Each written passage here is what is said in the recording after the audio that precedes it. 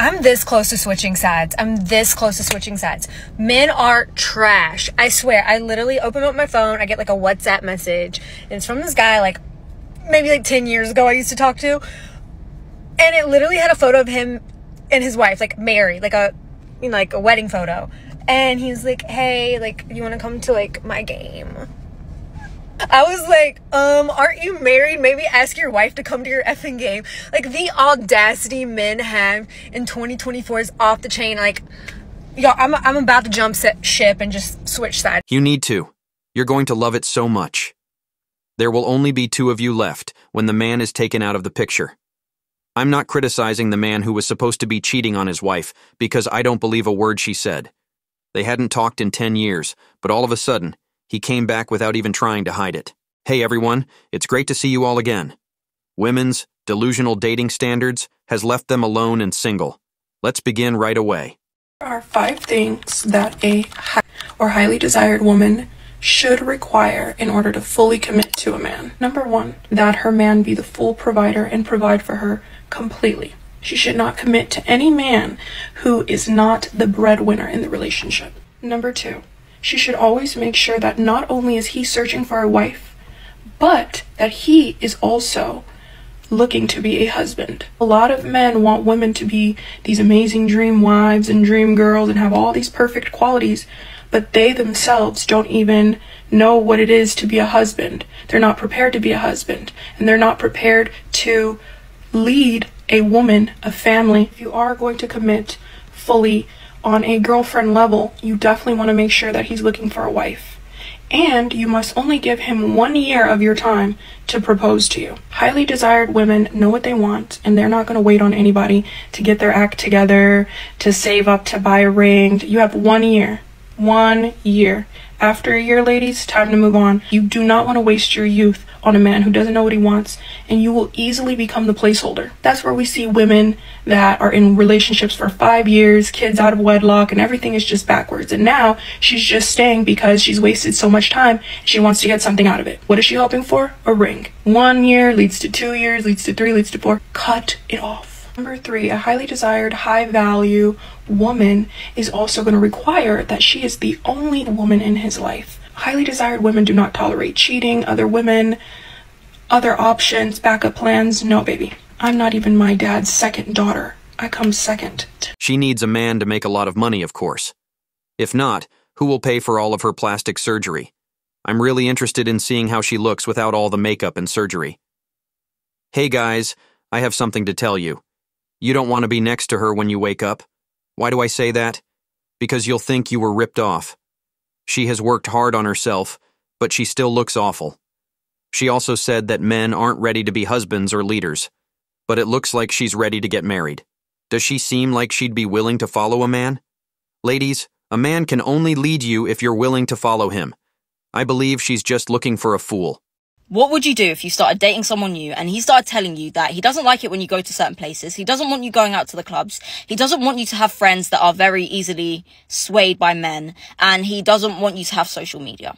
He wants you to only go out with him, mainly, or with your family, to nice restaurants, to nice places where there's not a lot of men that surround you. Would you be put off, or would you give in and say, all right, fair enough? Part of me understands where he's coming from. It's not me that he's worried about. He's worried about other men and their intentions, because he is a man and he knows how men move. I find it attractive when I'm with someone that is kind of controlling and tells me what I can and can't do. But when it is to this extent, I kind of get put off. Do you know what I mean? Because I shouldn't be restricted at such a young age from going out to places, and I should be told that I shouldn't have social media just because he doesn't want men preying on me or looking at what I'm putting out.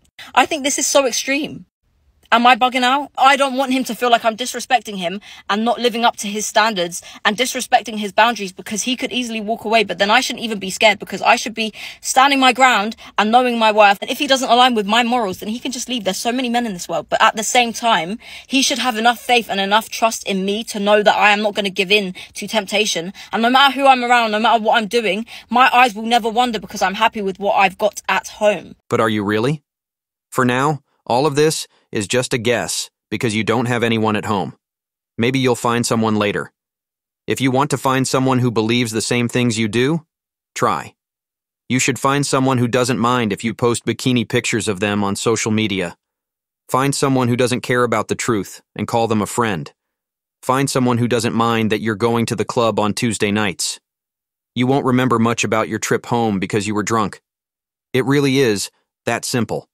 That being said, I won't try to find a guy who likes bikinis and then tell my girl to stop if I don't like her doing those things. Since I started dating again, I've been getting a lot of questions on my standards when doing so let's go through rules. And although I'm up for anything, I will not be going on a walk for a first date, and I will not be coming to your house on the first date. I am only attracted to healthy masculine energy and a provider mentality. If I find out you don't have this, bye. And lastly, physical intimacy. Just because you took me out on a date and paid for my dinner doesn't mean I owe you any sort of physical intimacy. If you try and get pushy with a kiss when I haven't hinted that that's what I wanted, bye. Oh, so you're out here with a list? Like you're looking for men to play roles on The Bachelor, Provider Edition? It sounds like you only need healthy masculine energy and a provider mentality. No walks or house calls. Ladies, this isn't a job interview, and guys aren't waiting in line to be your personal bank. Don't act like a guy needs a treasure map to figure out if he can kiss you either. No one said you owed anyone physical intimacy. Breathe. If you want a man to treat you like a queen, you sound more like a boss, giving out reviews. Instead of dating like you're looking for a trophy husband, you might want to show some human energy and set reasonable goals. Made a dating so we're gonna go over it together. Number 1, flowers every single month. This is a non-negotiable. Life hack, if a guy has an assistant, you'll always get beautiful flowers because she's usually like a cute young girl and she knows the vibe. If he doesn't have an assistant, you'll get like purple and orange flowers, so you really need to tell him which kind of flowers you like. Downside to if he has an assistant, he probably has a crush on her, so you know, I don't know, get ugly flowers or have a crush on these, I don't know which is better. Second, must plan because Amanda has a job. Even if you don't have a job, holla, they need to be planning. Even if it's dinner at home, they need to be planning. They need to look up recipes. This is a dating boundary. At 19, you asked me to hang out 2 hours before, I'm fucking there. I'm there early. At 26, I'm not there. Must tell Princess Amanda she's beautiful every single day. This is probably the most important one. When I am dating somebody, I need them to tell me how hot I am. I need them to like me every single story. I need them to respond to every single story. I need them to tell me I'm the most beautiful princess in all of the land. And I live in LA, so I know that's false, but I don't give a shit. Communicate. Tell me I'm hot. Communication is very important. Communicate how hot you think I am. This one is very important. I will never touch a doorknob. I will never touch a doorknob. I am not, like, doorknobs to me, I'm like, what is that? What is that? I don't know what they are. Open it, close it, give me a precious cargo in and out. This dating guide is so long that I don't know where to begin. So you're out here asking for flowers every month, personalized recipes, and constant princess-level compliments like you're in an Instagram fairy tale. It's not true that men plan their days to make sure you never touch a doorknob or that they treat you like royalty every time you post a selfie. What about the flower part? If the thing that worries you most about your relationship is whether or not his assistant likes flower arrangements, you might want to change your priorities. Also, insisting that he plans everything while all you do is ask for compliments and avoid knocking on doors? You're telling yourself you can be a diva all the time if you do that. Just so you know, relationships aren't one-sided worship sessions where the guy is the butler and you're the queen of communication through Instagram direct messages. Before you expect every guy to roll out the red carpet and remember the florist's number, you might want to add some humility and effort to the mix. I thought you guys were kidding when y'all were saying that girls were fangirling over Wade Wilson. I just saw a TikTok, so I was like, I want to see this because apparently he was missing his teeth because they got knocked in as they should. And I stumbled upon a video of, I guess, maybe his defense attorney, and they're like talking about how she looks at him. And the comments are all like, I don't blame her. He's so fine. We'll free you, Poppy. What the f*** is wrong with y'all? Y'all need some therapy. Like, I'm sorry. Just because he's attractive, we get to just ignore that he murdered 2 women? Seek help. Don't worry, though. The same girls will pick a bear over a guy, unless the man was the one who looked at 2 women. My normal life is now messed up for me. Go after the bear. But him. He did look good in his suit, though. That's the last suit he's ever going to wear, if that helps anyone. Girls, are you tired of your dates canceling on you without getting time? Then let me introduce you to my cancellation policy, which I will be sending to all men who ask me on dates. Please note, if you are dating broke men, you may need to adjust your prices accordingly.